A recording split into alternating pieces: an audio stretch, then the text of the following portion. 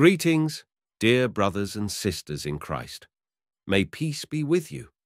In Matthew chapter 5, verse 16, we read, "Let your light shine before others, so that they may see your good works and give glory to your Father who is in heaven." God calls us to be his light in all circumstances, sharing our testimonies to reveal Jesus' light to those in darkness. The testimony I am about to share is a true story from my dear sister in China. I have not added anything to it. All glory goes to our Lord Jesus Christ.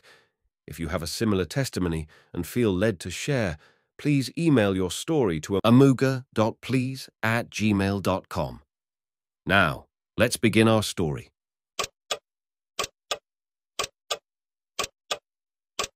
I came to embrace Christianity through a colleague who introduced me to Christ. In the initial years of my walk with God, my routine involved attending church, joining fellowship meetings, singing worship songs, and striving to do good deeds. It was a simple faith journey without much fanfare. In 2010, I was diagnosed with an extremely rare blood disease. Despite visiting 3 hospitals and seeking treatment from reputed doctors in my town, there was no cure in sight.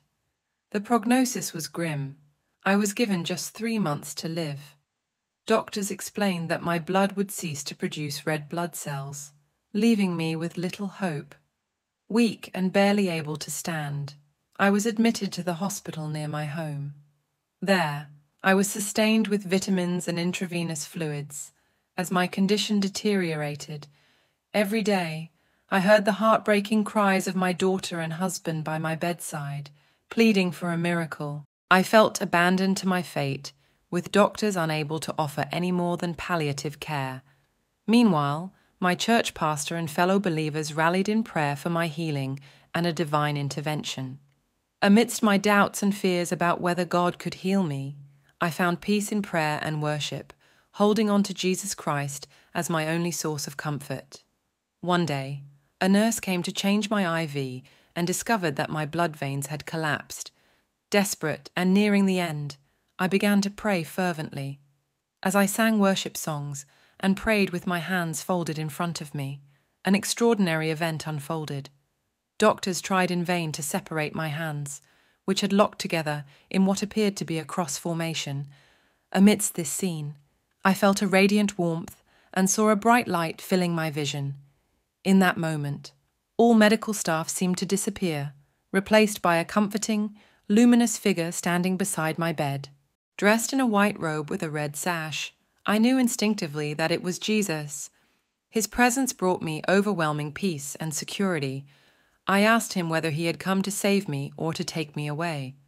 With a reassuring voice, he replied, "Daughter, I am here to renew you." I felt his warm hands on mine, and a calming sensation enveloped my entire being.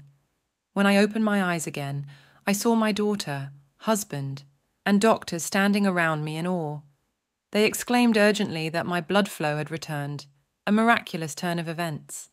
After a few hours of rest, I recovered completely. 2 days later, I was discharged from the hospital. Medical professionals were baffled. They could find no trace of the blood disorder that had threatened my life just days before. Though they were not believers themselves, they witnessed the miracle of Jesus through my healing. Since then, I have lived without any recurrence of my blood condition. I joyfully share my experience with everyone I meet, testifying that it is solely because of Jesus that I am alive today. He has granted me a second chance at life, and I am determined to live it fully for him.